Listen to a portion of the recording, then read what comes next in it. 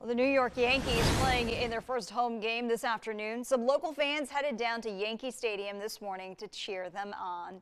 A busload of more than 50 fans departing from Yankee Trail's headquarters in Rensselaer around 7:30 so that they could get to the Bronx in time for that first pitch at 1 o'clock. These fans are a devoted group. Clara Hunt of Rensselaer has gone to opening day every year with a group of friends since she retired. She went to her first Yankees game 80 years ago and says that it is still a special experience.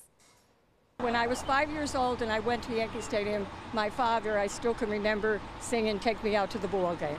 So every year I can't wait till that happens because it brings me back those years ago when we did that, and I love that. Oh, what a memory, unfortunately, for the Yankees.